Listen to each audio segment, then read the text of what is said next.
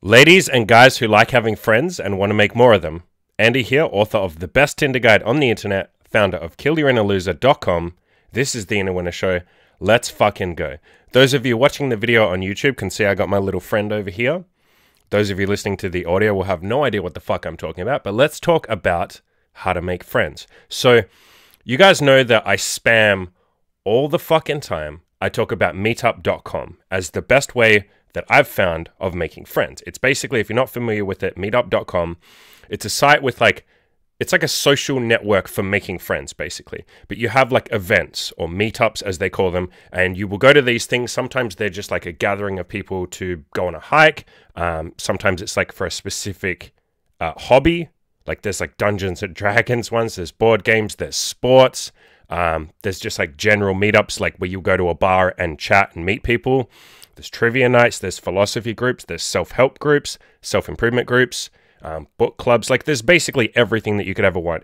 Probably the best way to make friends, like online, especially if you're someone that has no friends. The whole point of this group is, or this website I should say, is people go there when they have like no fucking friends. Right, you're like a complete loner, or maybe you've moved to a city, maybe you've neglected friendships or whatever, you've focused on your career, whatever it is. You go to this website, you meet a bunch of other people who are also in a similar boat, you make friends. Easiest way to do it. What I found recently, though, is Bumble is also a great way of meeting and mating. I wonder if Bumble can help you with your speech. Bumble is also a great way of meeting people and making friends. Imogen and I, my girlfriend and I, we moved to this new city right now. We're in Brisbane. New city in Australia. We moved here like a couple of months ago, and she didn't have any friends here. I already had one guy that I knew here, so it was like, it's fine. But for her, she was like, she knows no one, new city, you know, intimidating, all that kind of stuff. First time she's moved out of her city, like where she lived. I've traveled a fair bit and moved different cities, so I'm used to it. But she was kind of like, how do I make friends? And so she went on Meetup, she made a few friends, but I had this weird idea that I'd heard in the past that Bumble has like a friendship section. So it's not just for dating. There's also like a separate area in the app that you can go into to make friends. And I kind of like half-heartedly said, you should give that a try. Like go on Bumble, see what this friendship thing is. So she gives it a go. And she's made like, at this point in time, it's only been like a month. And she's already made like 6 friends. One of whom I would say like they're really good friends now. They've hung out like, 5 or 6 times. They seem to be really fucking close. They get on well. I met this chick. She's pretty cool. And it seems to be like a really easy platform to make it happen. It's like the dating version. It's just like a dating app, but for friends. And so you just basically rock up on there. Yo, hey, what's up? I'm Andy. I'm into this shit. What are you up to? Do you want to grab a beer? And so any of you guys, this podcast is going to be super quick, but if you guys are like out there thinking, how do I make friends?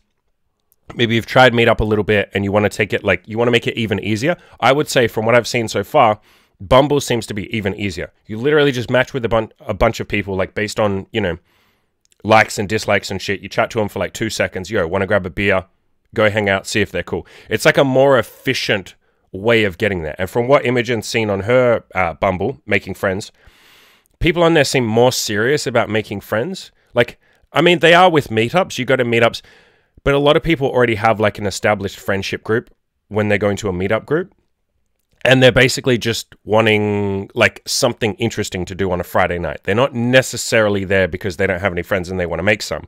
Bumble seems to be like, I've just moved to this new city, or, I've left university or whatever, and now I don't have my established friends. I want to make some more. Most of the people on Bumble seem to be like, I've moved to this new city. How can I make more friends? Those are like exactly the people that you want to make friends with, right? Like just normal fucking people who don't happen to have friends at this point in time from life circumstances or from moving.